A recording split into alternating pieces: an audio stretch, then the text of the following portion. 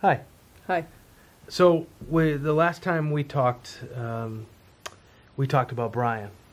Right. And to be honest with you, it's been hard to talk about anything since then. It's been a couple weeks, and it took a lot out of me. I know that. But yeah, and the comments are still coming in about that blog. We seem to have touched some nerve, yeah. And certainly it touched our nerves. So now we start afresh and off the road of mental illness for a few minutes. Mm-hmm. What I would like to talk about today is when I go to Washington, D.C., I like going by the FDR Memorial. And when I think about the FDR Memorial, when you ask anybody, what do you think of, when you physically think of FDR, what do you think of? And they're like, a guy in a wheelchair. I mean, he was in a wheelchair, right? And yet, the original plans for the memorial have no image of him having a physical disability, so it's like he didn't, right?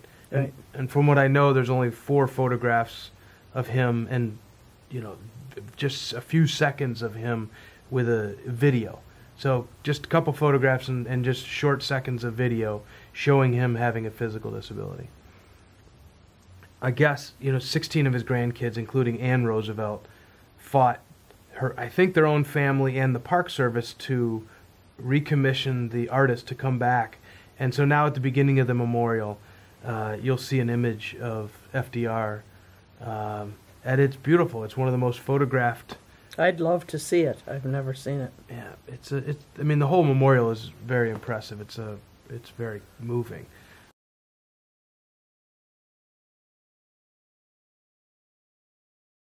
Thanks for doing this, Ann. You're welcome, Patrick. Ann, could you tell me a little bit? Are you Franklin and Eleanor's granddaughter? I am. The topic today is the memorial, is the FDR Memorial.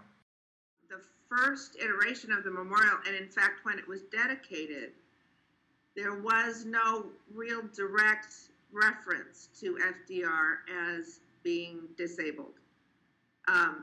And that came about because the commission, the federal commission, had decided that they kind of went with the story that FDR wanted to hide it.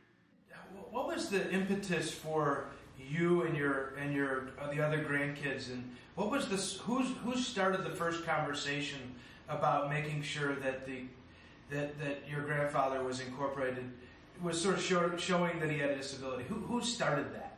Well, it was actually a big topic of disagreement, even among the cousins.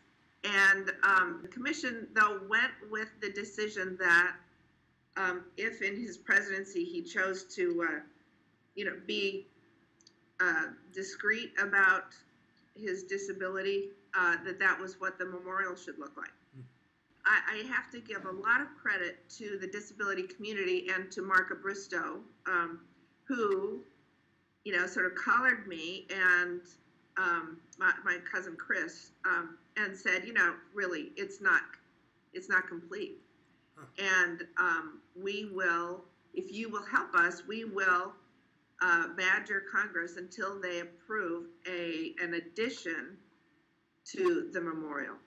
We wanted the memorial for us, for our children and everybody's children, because the story of this person and my grandmother is an important one for us to know about and to remember, to understand that story of leadership and the story of ability that was so effective. Yes. So for the youth of America. Yeah, sure. Really. And I do find that young people get it. They yes. And I'm so glad that is the statue that opens the memorial, because it sets the tone. All of the accomplishment came post disability. Every time I go to visit the memorial, you see people relating to that statue in a very personal way. They touch it, they sit on it, they drape themselves around it, even much more so than the others that are in the memorial, that the big one with Fala, the one in the wheelchair out in front really sets the tone. Our hope in telling this story is that people will go visit and get to know your grandfather better and your family. I hope that they will, and I hope they'll read my grandmother's quote that backs up the statue, that it really was enabling. Well, I don't know what else we might have to say here. I mean, I just want to go out to lunch, I'd like to really pick your brain. Brigid, well, maybe we'll have a chance to do that sometime. That would be wonderful. Thank you, Brigid. Thank you, Patrick. Thank you, Ann.